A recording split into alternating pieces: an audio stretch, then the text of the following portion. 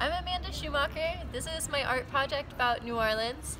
I used a combination of photography, watercolor, and photo transfer processes to make these sort of collages. And I wanted them to look like sort of waterlogged photographs to sort of represent the way that this town has been inundated and transformed so many times before.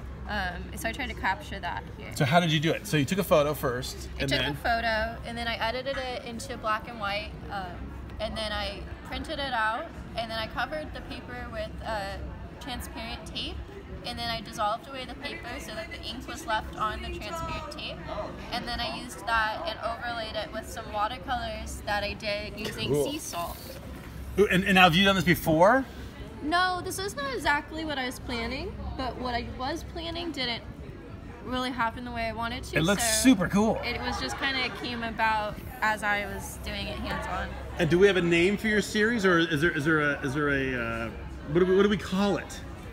Waterlogged. Awesome.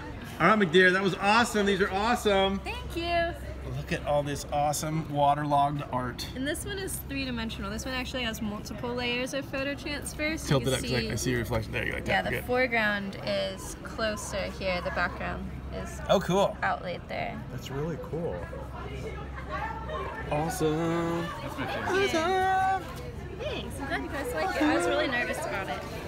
They're beautiful. How'd you do that one again? Did you print it twice and then like? So I printed it and then I covered it. So I put like on the ink side of the paper, Scotch tape, and then I dissolved the paper away, and then I let Pretty cool. I let So this is the tape? dry.